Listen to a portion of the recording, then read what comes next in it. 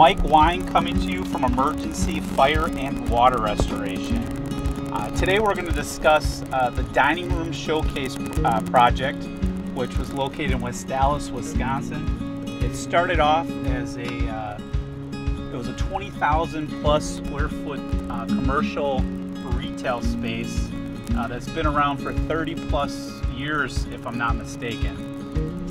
Their whole west wall, which was over 100,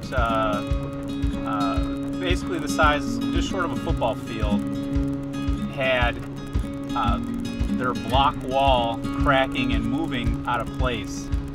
Part of it was the environment, just with the rain and time. Another component is they're about 100 yards away from a large foundry. So what we did is replace that block wall, excavated it out 15 feet or so, and came back with new backfill, a new drain tile system on the exterior of the building, which they didn't have before.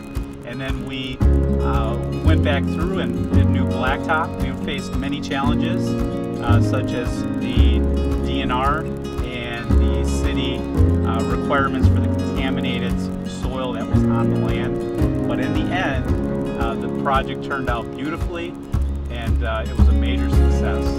Until we come to you from the next success story, take care, be safe,